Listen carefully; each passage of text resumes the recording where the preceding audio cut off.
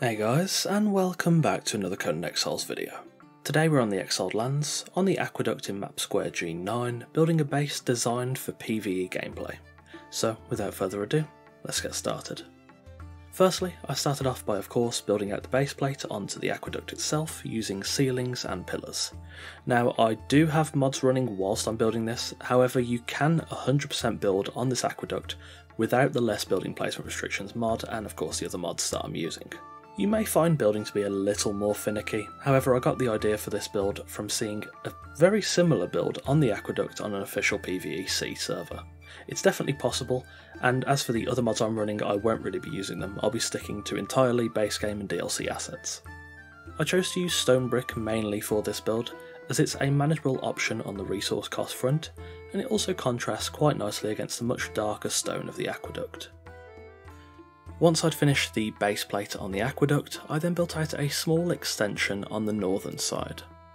On this platform, I'll be building down a line of pillars and creating a small receiving platform on the ground level, and this is where I'll place an elevator to access the build. There are other options here. You could have a staircase that coils around the leg of the aqueduct and then onto the aqueduct itself, but I wanted a bit more of a streamlined design. The downside of the stairs as well is that aggressive NPCs could follow you up the stairs, and there are plenty in the nearby area, so the elevator is also a safer option. I built a small 3x3 platform on the ground level, protected by a door and fences to stop nosy people climbing onto the elevator platform, and then I placed the elevator to reach the base itself.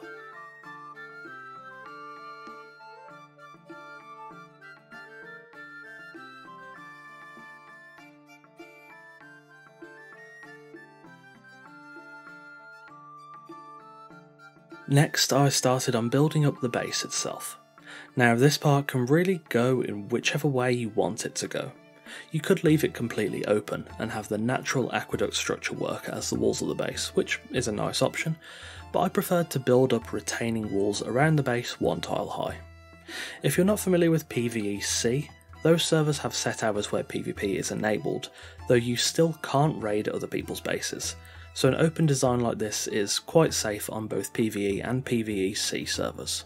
However, you can of course design these walls however you like. You don't necessarily have to follow this design. I just did this because I thought it was cleaner, and it prevents people from falling off the aqueduct. Once I'd finished the perimeter walls, I then built up some buildings onto the base plate. The design that inspired this build was very open plan and had no real rooms or buildings on the base, so I wanted to change that in this design by constructing a few different buildings onto this base plate to make things feel a bit more busy and varied. I also really wanted to take advantage of the verticality of this design, so the builds will be of varying heights to give players some really nice views over the highlands. I also added a gateway to the northern side of the build, so you can access the rest of the aqueduct leading up to the tundra. The highlands is a pretty nice base location of course. There are plenty of enemies and resources around to provide to the players living in this base what they need, but having access to the tundra and the northern side of New Azagarth is of course a great benefit to have.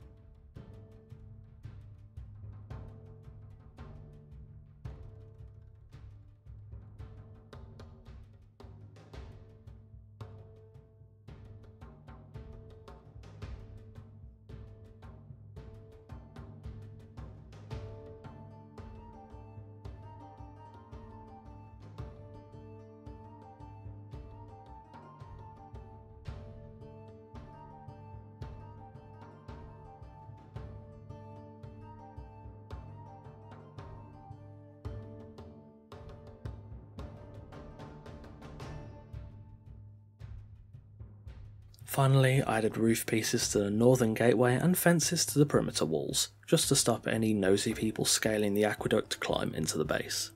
I also added roof pieces to a couple of buildings in the base just to make them look more attractive, and then I added another small building next to the two-storey one on the southern side. This building does slightly hang off the aqueduct, but I'll use roof pieces to make this look visually supported underneath the ceilings.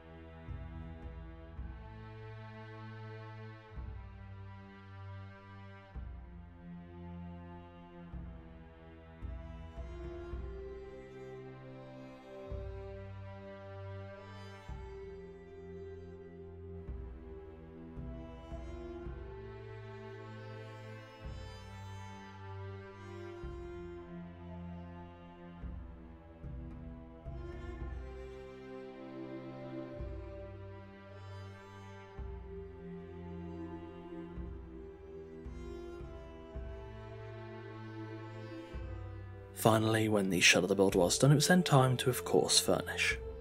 Approaching the aqueduct, I've lit the build with wall and hanging braziers, and I've also made 1 or 2 small changes to the base itself on the top side, which you will see once we ascend.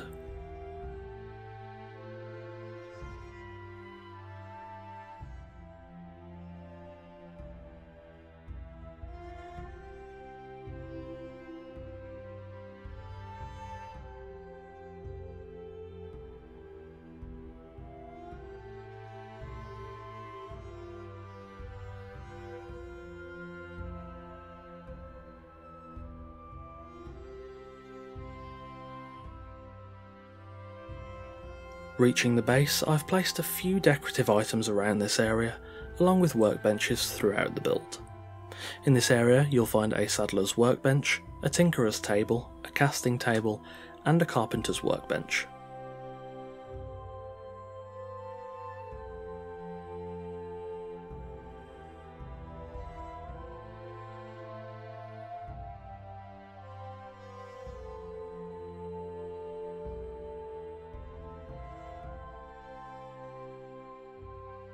You'll also notice in the carpenter's hut that I've added stairs to access a platform that contains a horizontal elevator.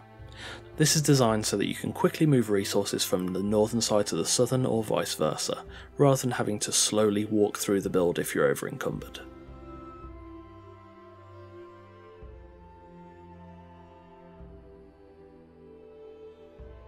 Heading into the middle of the base, there's a small artisan's hut on the right, along with a small cutout in the centre. I've chosen to remove these tiles to create a source of fresh water and also fish right in the middle of the base. The traps in the water will catch fish passively, making for an easy and cheap food source.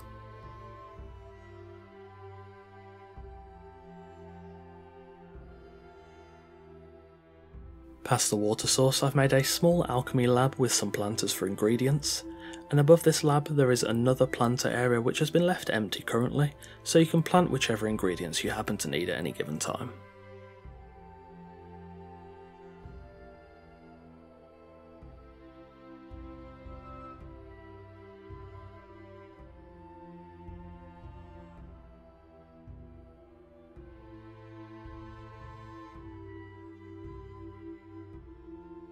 Across from the planters is a small kitchen and social area for cooking meals and taking in the views.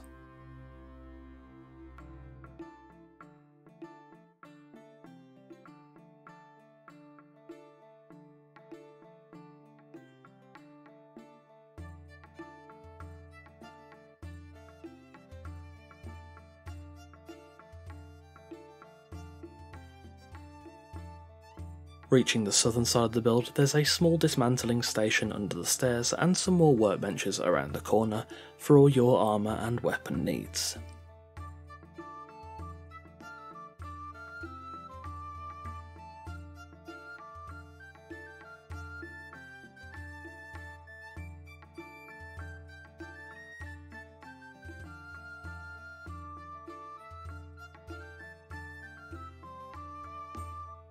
The southern building provides a safe place to log in and out and also to store personal items.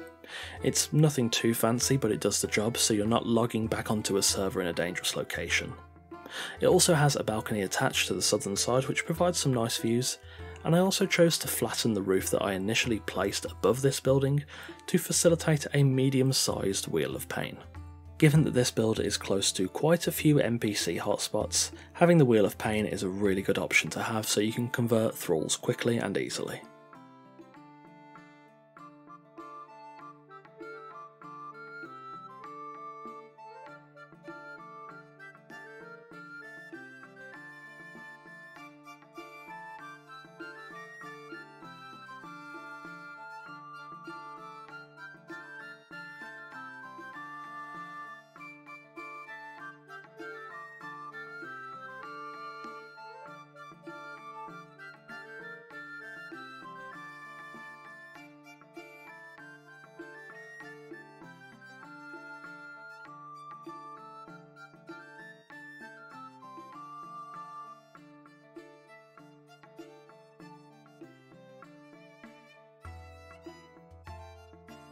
Finally, the northern gateway allows for a clear path to the Great Dam, and I've placed a single stable out here to safely store your horse in so you can ride north and gather those much needed resources.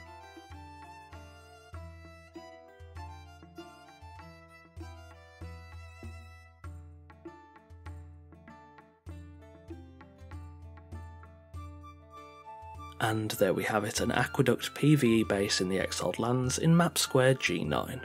Thanks for watching. This is a video I've thought about doing a few times, as when I originally saw a build in this spot a little while ago, I liked it quite a lot. I hope you liked it too, and maybe you even choose to use it on your server. As always, you'll find all the links to my Twitch, Discord, Twitter, Patreon and NordVPN discount in the description below, along with credit for the music used in this video. Don't forget to subscribe if you haven't already. I put out at least 2 videos a week, so there's always plenty of content to come. If you have any suggestions for future builds, I would love to hear them in the comments below. As always, a massive thanks to our patrons Sir Dialot, Randar, Connor, Blue Ivy, Velma, Torn, Eagle Rose and Maril224. Again, thank you very much for watching, take care, and I'll see you soon.